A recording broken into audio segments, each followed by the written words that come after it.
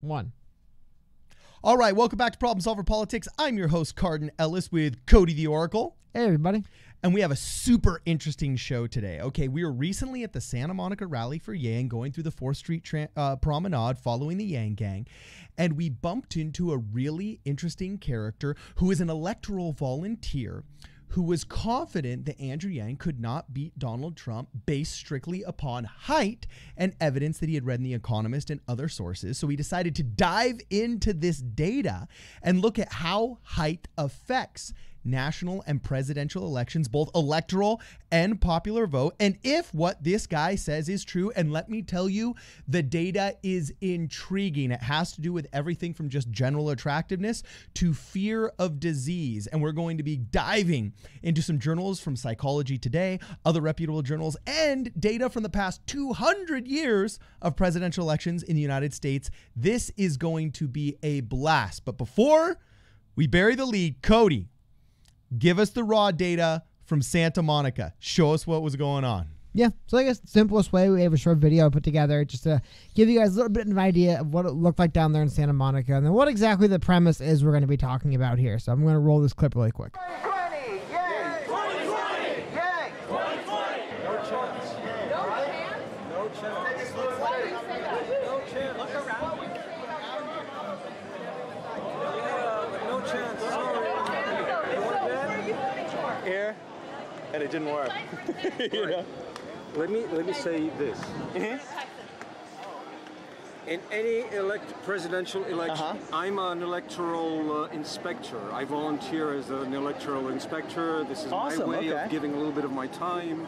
So it's rough on those days. And okay, in every presidential contest,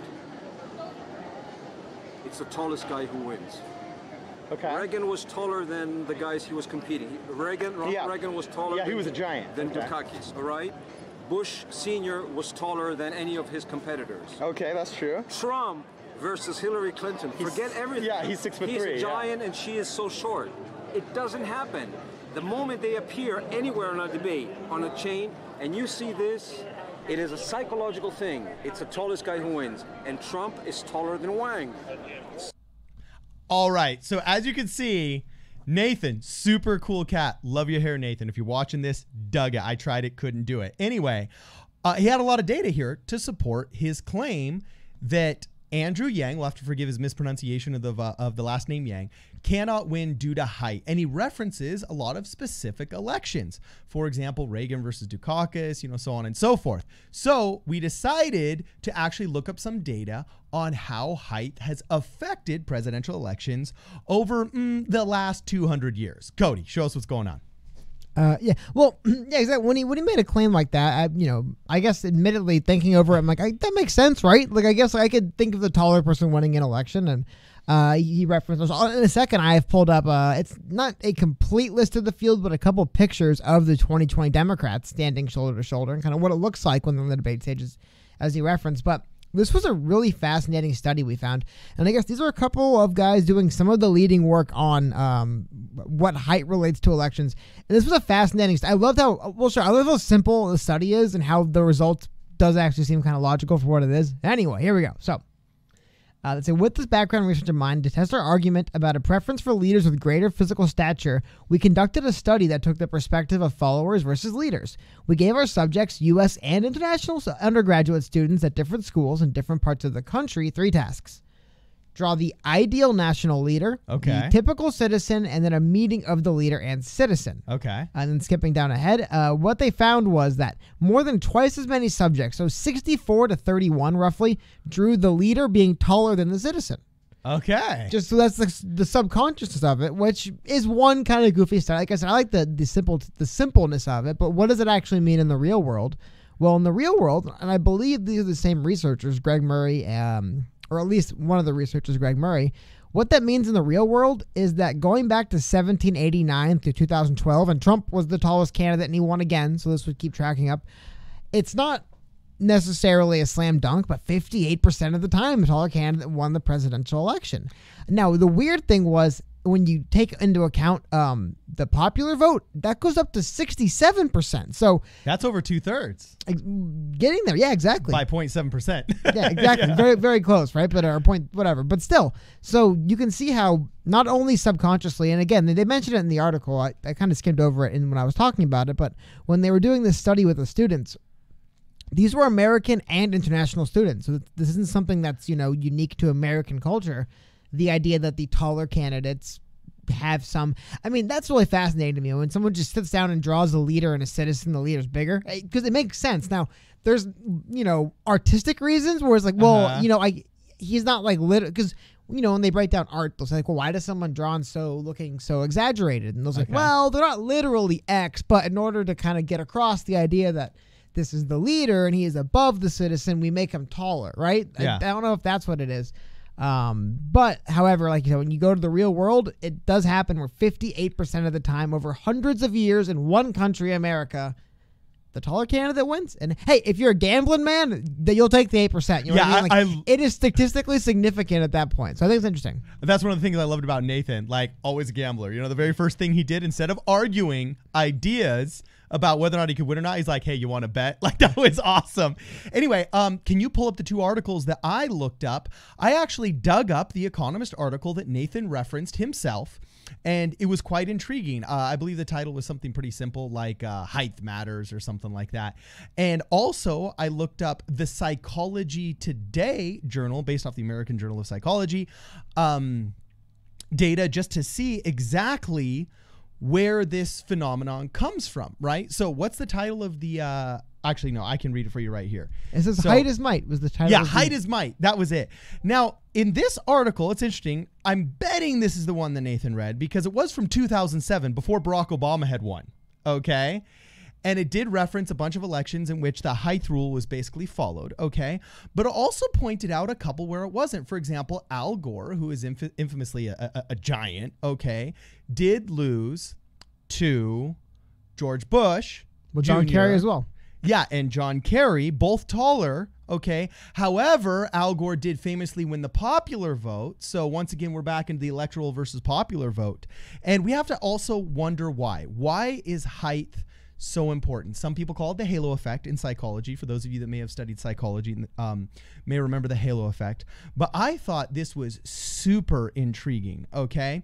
If you look in Psychological Science, okay?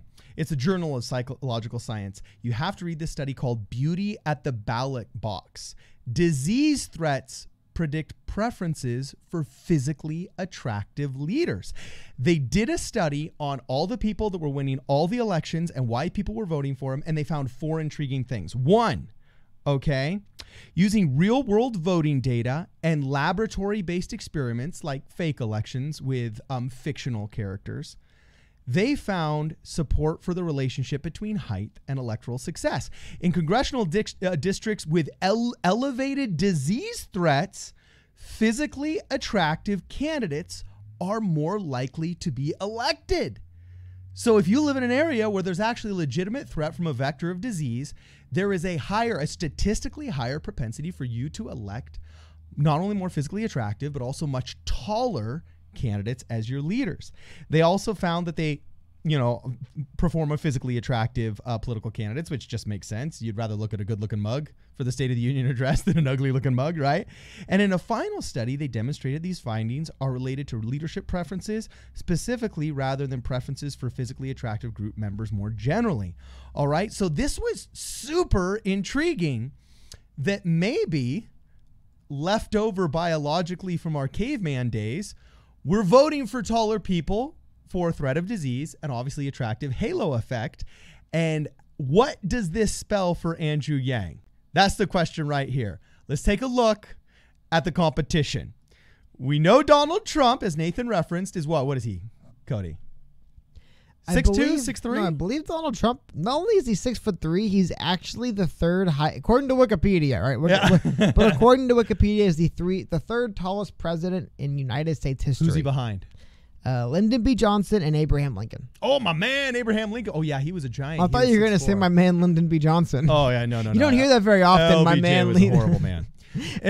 Well, but with that in mind, though, so I'm gonna really quickly, Okay. I'm gonna flash this image on screen, and I do think it'll be kind of interesting to think actually what does come to mind right away when you see this, because like I said, this isn't everyone who's competing as a Democrat in 2020. It's one night when they're doing 2-night elections, but still, later on we'll get into the controversy of Andrew Yang's height, and we'll use this image for evidence. But I do have to admit, man, like Cory Booker over Buttigieg, like I couldn't vote for Buttigieg over Booker at that point. Even when you look at him on stage that way, Julian Castro looks like a little kid. It looks like he doesn't belong. Like I have to admit, there's some things immediately right away that do jump out. Beto, I don't like Beto, but he does kind of stand out a little bit when he's the tallest guy on stage. He looks like the most regal. Do you have of the that group. picture of Beto next to Buttigieg still? I do actually have. Have you flashed that already? No, but we can pull that one up. This one is actually, hilarious. We're going to get into stuff in a little bit here in a second. But yeah, so this was a tweet that went around a while ago. It was pretty funny. And it said, criticisms of Beto aside, it was nice for him to help this lost boy find his mom at the airport today. And Beto's 6'4". I believe Buttigieg's height's officially unknown, but I mean, like, he's definitely not 6 foot. He gets dwarfed by Beto.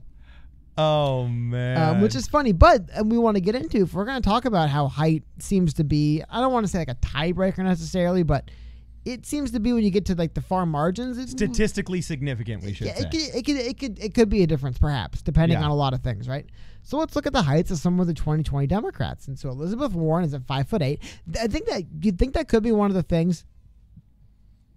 Excuse me, if height is anything at all, I mean, Hillary's 5'7", right? Yeah. Kamala's 5'2". Hold on 1 minute. I had no idea Kamala Harris was 5'2". Yeah, look, she's tiny on that stage. But she was because she's 6 inches shorter than Elizabeth Warren, so she's wearing something. She's rocking some heels, man. She's 6 inches shorter than Elizabeth Warren, and they look about the same height right here. That is hilarious. Holy cow! I'm sorry, guys. That didn't register the first time I read it out loud. Just a full foot shorter than Cory Booker. And a foot and a half shorter than Beto O'Rourke. Biden's Tulsi Gabbard's 5'8". Brittany the Shadow's 5'8". Okay. Yeah. Warren and does it say Tulsi's height? Well, Warren's 5'8" as well. So now the reason why this article brought up is there's some controversy about Andrew Yang's height. Some places have him listed as 5'7". He's not 5'7". I think 5'11" to 6 foot's the more generally accepted listed height. I mean, if you look at him standing next to Beto, there's no way he's, shorter than, he's only maybe 4 inches shorter than Beto, and Beto's 6'4"? Like around 6 foot, right? Yeah, exactly. So plus when we've seen him in person, there's no way he's less than 5'11". Yeah, but also using the height theory, right? Uh-huh. The reason why I think the height theory is more, you have to kind of get past 5, 6, 7, 8, 9 things first before that starts coming into an election. Because I wouldn't look and say, oh, yeah, clearly Beto O'Rourke and Cory Booker are doing very good in this election because they're tall. You know what I mean? Yeah. But I think when you get to the end and all of a sudden it's like, it's getting pretty close, it's a pick 'em, that might be where we see it. Because it's not doing any, it might have helped them get this far, but Beto and Booker aren't going to win this thing because they're over 6 foot. You know what I mean? And That's interesting. A perfect example of that comes from, if you can go back to that graphic at the bottom of the Economist article called Height is Might. Oh, you couldn't do it? That's fine. I'm going to send you a screenshot right now. Hold on here. Take it back. You could.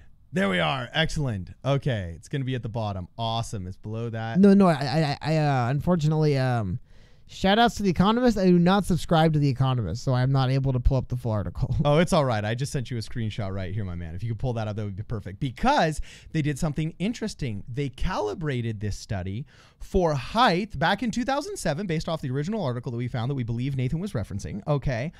John McCain, 5'7", Rudy Giuliani, 5'9.5", which at this point in in 2007, there was a point where Rudy Giuliani was the front runner for president, right? You always got that. Well, according to the article, I have no idea. I can't. But you always have to be curious.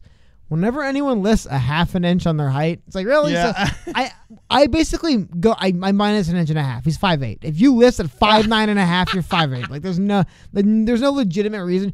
John McCain is not 5'7.5". Hillary Clinton's not 5'6.5". Barack Obama's not 6'1.5". No. Okay, so what's interesting is they did put Hillary Clinton here with a 5-inch riser because that's the average difference in height between men and women. So just like you have a handicap in golf, they decided to handicap her 5 inches. Yeah, Warren's taller than her. Yeah, which would put her above Rudy Giuliani. But what's interesting is in the Economist article, they said that Barack Obama, who was still, we hadn't finished with the primaries when this thing was written and everything, was helpfully tall. He was helpfully tall. But if this theory were correct, you'd think people like Fred Thompson and Bill de Blasio would have made much bigger dents in their campaigns than they had. Because isn't Bill de Blasio like almost taller than me? I'm 6'5.5" on a good day. I think I have de Blasio on one of the, exactly. Yeah, there we go. Yeah, Bill de Blasio's a giant. What is he in real life? I do believe, if I'm not incorrect, that he's almost well over 6 foot. Yeah. So anyway, what does this have to do? He's taller than Beto O'Rourke, who's 6'4". Yeah. So what's this got to do with Andrew Yang? Is he screwed because of his height, Cody? No, I think. I mean, I'll go back to the other image. I think if we're gonna get to the height thing, he's actually, like 5'7". Whatever website isn't listed as 5'7" is a joke, by the way. He's not. Yeah, if he's 5'7", he'll be like 8 inches shorter than Beto. Anyway, that aside, I think just looking into all the data and the numbers, looking at the stage viscerally, just using my own head, it seems to me like where it would matter is if for whatever reason it was him and Beto on a stage at the end of it. Like, I kind of agree in that sense. When it gets down to two people and it's pretty close and it's kind of hard to split hairs, I think that's when you see height be the kicker. Because again, why doesn't Shaquille O'Neal just run for president? Well, why doesn't James Comey run for president? He's 6'7". You know what I mean? Because I think it's more once you get all the way to the end and we're at the point where you're really splitting hairs, you're really like, how do I make that decision? I think that's when the subconscious kicks in, and that's when things like height take over. So there is a movie that is waiting to get made where there's a riveting presidential election where one guy's taller and they fake an international disease in order to make the population vote for the taller candidate. I mean, that is like Jason Bourne 5. Who's waiting taller? to happen. Who's taller in swing vote? Who's taller in swing vote? Oh, you mean that Kevin Costner one? Yeah. Do you remember who's taller?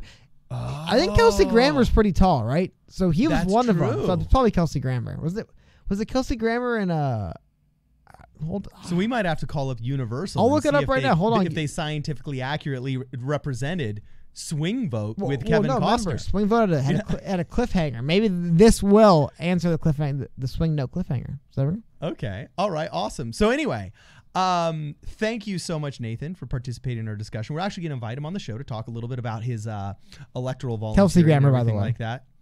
Okay, Kelsey the Grammer. incumbent, President Andrew Boone in swing vote, he was the tall one. So just going by our logic, if anyone wants to know the end of the movie Swing Vote, Kelsey Grammer would win because he's taller. We just won the fourth act. Anyway, thank you, Nathan, very much for your participation and giving us a bunch of food for thought. This was pretty awesome. Obviously, it's not cut and dry, but statistically significant, the person's height.